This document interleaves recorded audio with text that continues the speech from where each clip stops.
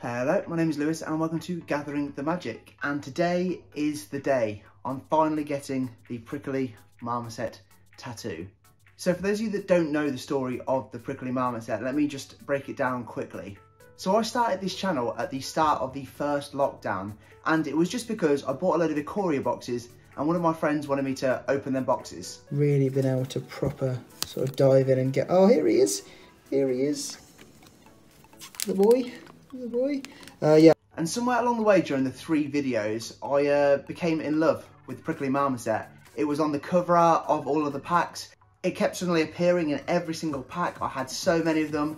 And before I knew it, in every future video, there was just a Prickly Marmoset somewhere.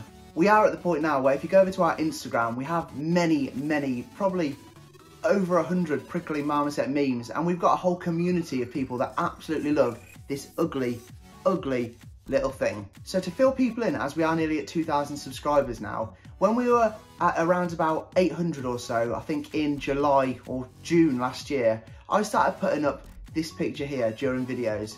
And I'd say if we got 1,000 subscribers by August, then I would get a Prickly Marmoset tattoo. Now, obviously the main driving force of this was to boost the channel, try and get to 1,000 subscribers. But as someone that's heavily invested, making a couple of videos a week, really wanting to push this, I was always looking at our analytics on Social Blade, so I could see that, you know, it probably wasn't going to get to 1,000. There was a tiny little risk there, but I'd say there was probably a 20% chance of getting that Prickly Marmoset. So I felt very safe. And then of course, people like Meme Master Steve that does run our Instagram, other people were just pushing this out so much that it kind of really did catch wind. And then before August, I think maybe mid to end of July, we hit 1,000 subscribers. So after a few weeks of mourning and slight regret, in August or maybe the start of September, I went over to Eternal Art Studio, which is one of the best, if not the best tattoo studio in Rugby where I live. I even got, I don't know if you'll be able to see, but this was my first tattoo that Spencer, who's doing my tattoo today, did. So I knew he was the perfect man for the job because he is so ridiculously talented.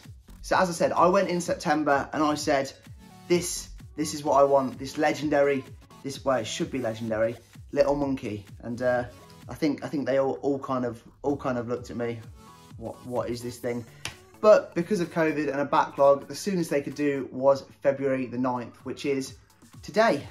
So now's the time, gonna head on down. My appointment's at 10, it's now about 9:15, so time to head down there and get the tattoo. Oh, and one last thing, because of COVID regulations still, I wasn't allowed to have anyone in to help film, so I'm going to try and get clips where I can, and then obviously at the end, if you haven't fast forwarded already, you will be seeing the Prickly Marmoset tattoo. Let's do this. And then I hopped in my car for what was literally a 2-minute drive, but honestly, it felt like the longest drive of my life.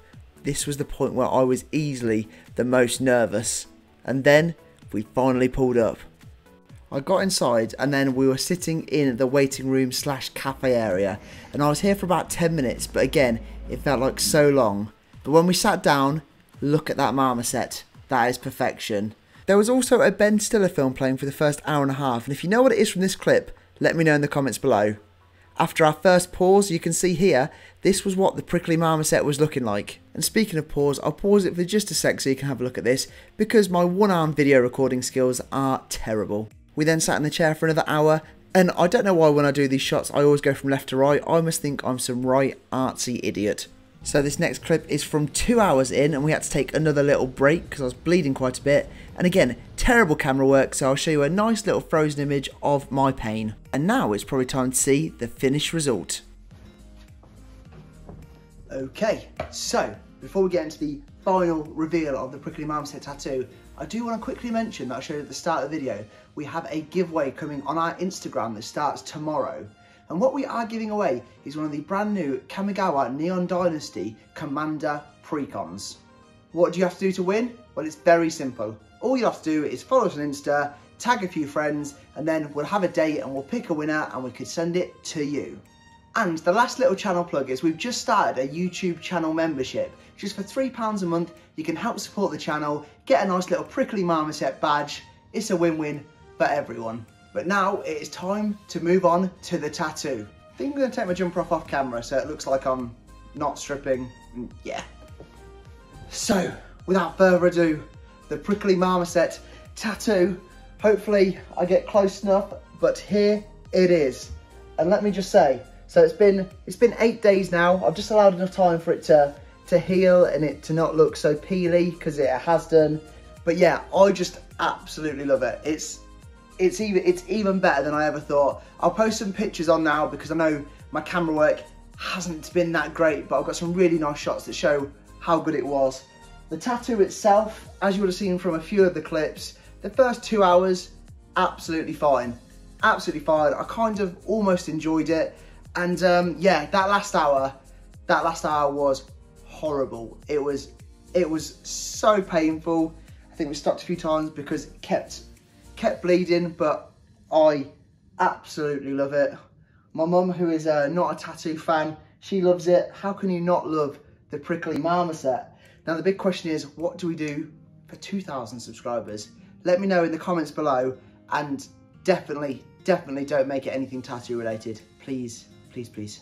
But as I said, I absolutely love it. I did think I was going to get it a bit smaller, but Spencer the tattooist said that, you know, it would lose some of the detailing, and it's just incredible. I'm already thinking of getting some more stuff around here, maybe some mana symbols. I don't know. Again, if you've got any ideas for me, do let me know. And let me know what you think of it in the comments below. If you hate it, let me know. I don't care, because I love it. And lastly, I just want to thank everyone for the support on the channel. It's been amazing. There's been people for the last 6 months that have been asking a lot when the tattoo was coming, and I had to just keep saying, it's coming, it's coming. But no, I really, really love the support, and we've got so much planned for the near future. It's going to be really, really cool, and hopefully maybe even some Commander gameplay. And I think to leave everyone off here, I've got to show the video that I found yesterday. It's the first box opening I ever did, and there's a really, really cool clip of the first time that I was ever introduced to the Prickly Marmoset. Can't think what that card's called, but it's red, isn't it? Cute little boy. Okay, Gerb have really been able to proper sort of dive in and get... Oh, here he is. Here he is. The boy. The boy. Yeah.